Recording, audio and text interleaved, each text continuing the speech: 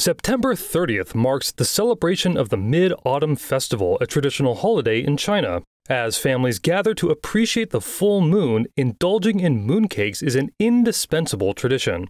Currently, a myriad of mooncakes have flooded the shelves of major supermarkets, even in overseas Chinese stores. The most popular among these are the salted egg yolk and lotus seed paste mooncakes, a delectable blend of savory egg yolk enveloped in sweet, smooth lotus paste that is truly tempting. But recently, it has been uncovered that the golden hue of egg yolks might not originate from genuine duck eggs, but could potentially be the result of synthetic processes. Xin Jifei, a Chinese influencer renowned for exposing food scandals in China, has shed light on this counterfeit egg yolk production.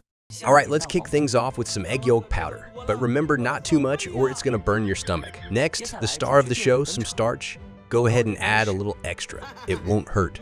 Thought we were done?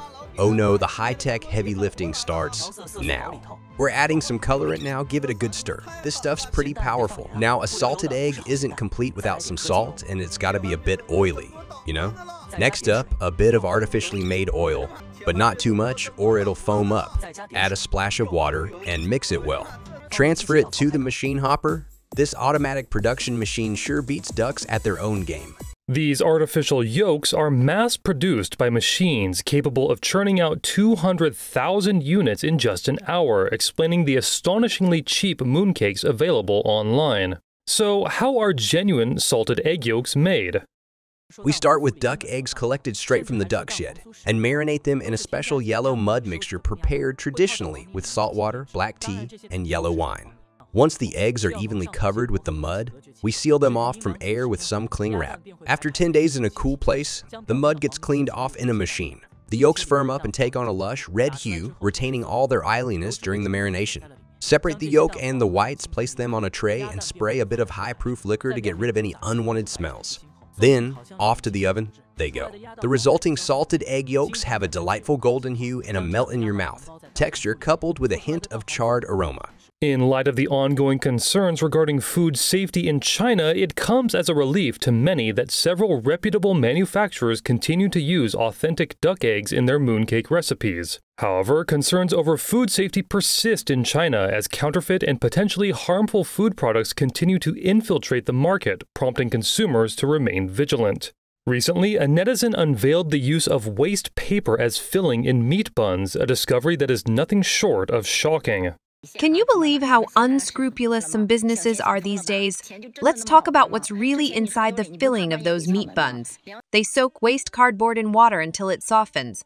Mix it with a bit of meat filling, add some fragrances and spices, stir well, and there you have your bun filling. The average customer wouldn't even realize they're eating meat buns adulterated with cardboard, feeding people, even kids, something not even animals would eat. Nowadays, it seems like even a simple bun isn't safe to eat. Are these deceitful merchants losing their minds over money? Making a profit this way, don't they fear being haunted in their sleep? How can they even sleep with a clear conscience? Water-injected meats are far too common in China, with recent footage surfacing of an individual injecting water into lamb meat, a tactic employed to inflate the meat's weight and hence its selling price. Alarmingly, some unscrupulous traders go further, adding gelatin, alum, and dyes to the water, jeopardizing consumer health to an even greater degree. Mutton tripe and duck intestines are often featured ingredients at hot pot restaurants, but you wouldn't believe the conditions they are produced under. Furthermore, in Xinjiang, recent investigations in Fukang City uncovered a horrifying food processing den. In the video, a dilapidated building was revealed to be the production site where animal innards were strewn haphazardly, an absolutely nauseating sight. Duck blood is also a common ingredient in hot pot dishes. This consumer bought a box of duck blood, which quickly coagulated when cooked in the pot. When taken out and pressed with a paper towel, it turned into a flaky shape and exhibited a high degree of resilience. So, how is this kind of duck blood made? First, we add salt citric acid, a must-have, and a coagulant, which acts as an antioxidant. This explains its 12-month shelf life. Pour in the water, let it dissolve naturally, throw in a spoon of blood powder, and watch it turn red instantly. Let it sit for half an hour, and then boil it in a pot. Compare this with the duck blood bought from the market. Doesn't it look almost identical? The saga of food scandals continues. Here in this video, a customer in a well-known spicy hot pot chain in China ordered 3 plates of lamb. The staff reassured him that these are pure lamb. Feeling suspicious, he took the meat for an inspection and found that it not only contained lamb, but also pork and duck meat. And those various vibrant and colorful fish balls and fish tofu items are basically all synthetically created thanks to the use of artificial high-tech products. It's simply a matter of changing the types of flavoring and dyes used. In a recent incident on August 28th, a resident of Yanji City, Jilin Province, purchased 4 scallops. Upon returning home, she discovered that 2 of them contained a significant amount of sand and mud instead of the expected fresh meat. These scallops are filled with so much sand. Look at this, 45 yuan per half kilo, bought at the West Market in Yanji. Look at this, all sand. What a ripoff! In a concerning revelation, footage shows the unsanitary practices at a questionable beer factory. The video clearly shows a lack of hygiene protocols in the processing room, where several female workers can be seen manually filling empty cans with a self-mixed concoction that they call beer before sealing them as finished products. Here, another video unveils a black market mineral water production site operating below standard safety and hygiene regulations. The footage shows employees nonchalantly filling up empty mineral water bottles directly from a tap within an unsophisticated setup. The bottles are then simply sealed with a cap, indicating a disturbing reality behind the production of various branded mineral waters commonly consumed by the public. In another incident, a customer in Yueqing City, Zhejiang, caught a restaurant staff concocting beverages using tap water and some unidentified solid ingredients. Tell me, is this purified water or tap water? Are you using mop washing water to make these drinks for us? This is what you are serving us, isn't it? The boss explained that the employees didn't know any better, an explanation this customer naturally refused to believe. They have already reported the incident to the relevant authorities. In another shocking incident, on the 31st of August, a family dining out in Anshan, Liaoning were dismayed to discover a shoe insole present in their fish stew, marking a particularly distressing experience during their meal out. We went out for a meal, and when the fish was served, we found a shoe insole inside. We called the owner over, who promised to investigate. Later, he claimed that the chef accidentally knocked the insole into the pot and didn't notice it. Quite a far-fetched explanation, don't you think? Anyway, we didn't eat it. They didn't charge us, and we just decided to dine somewhere else. Longan pulp is a nourishing ingredient favored by many Chinese people. However, do you know how the pulp is extracted from the shell?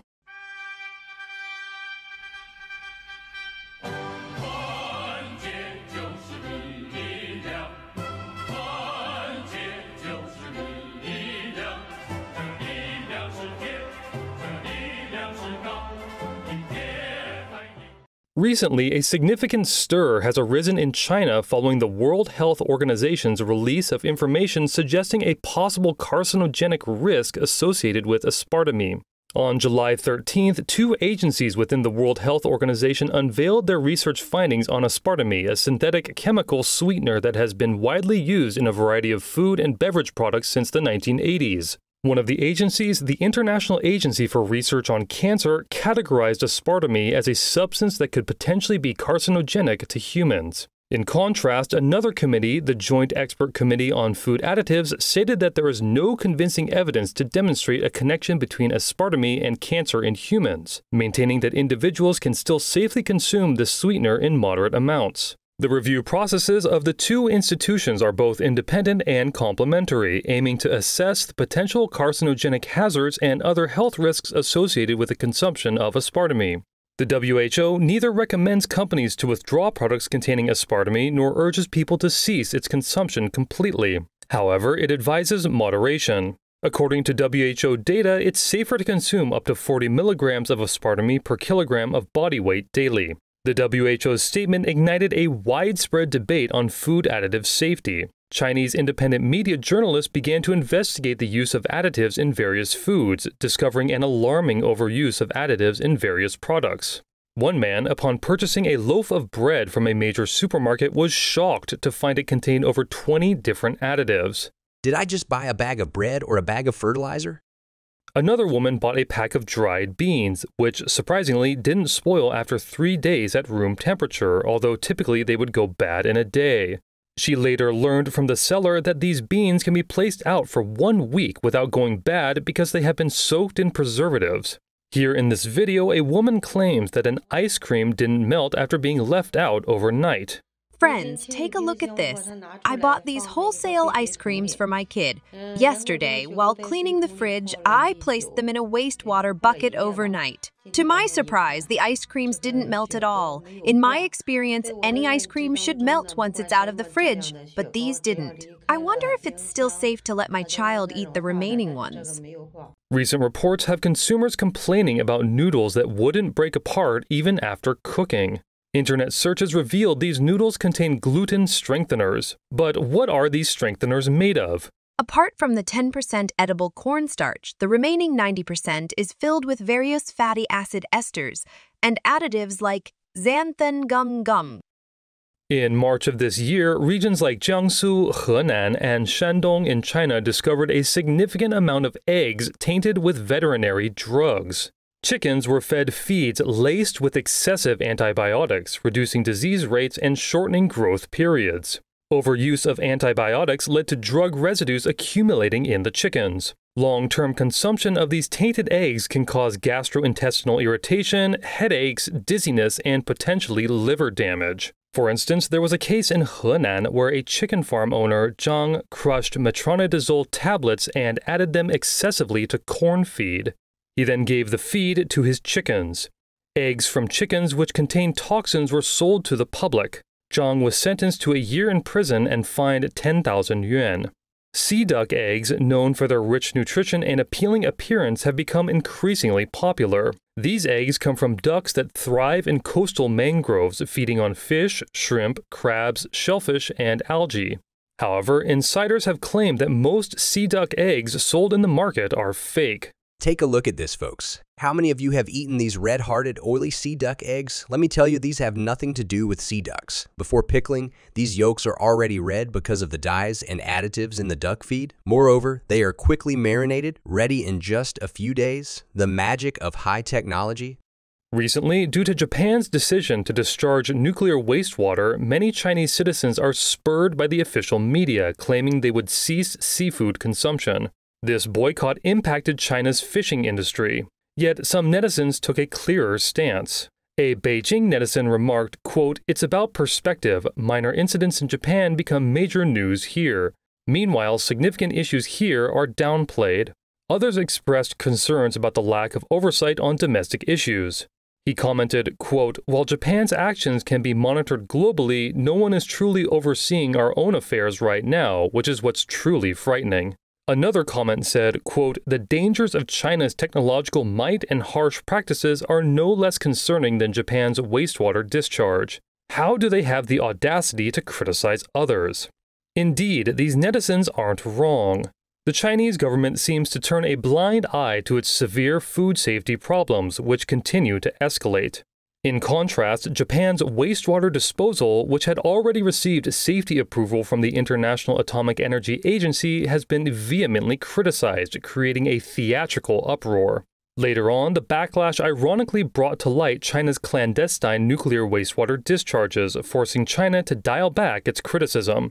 However, this series of events appears to have served as a wake-up call for the growing number of Chinese citizens, who are now gaining a clearer perception regarding the actions and intentions of the Chinese Communist Party. Moreover, some hospitals have been cashing in on the fear around Japan's nuclear wastewater. On September 2nd, the Guangzhou No. 12 People's Hospital launched the first radiation health clinic, with costs around 1,000 yuan per person. Yet, according to state media, it'll be approximately 240 days before Japan's discharged wastewater reaches China's coast. So if tests are initiated now, who will be responsible if health issues are detected?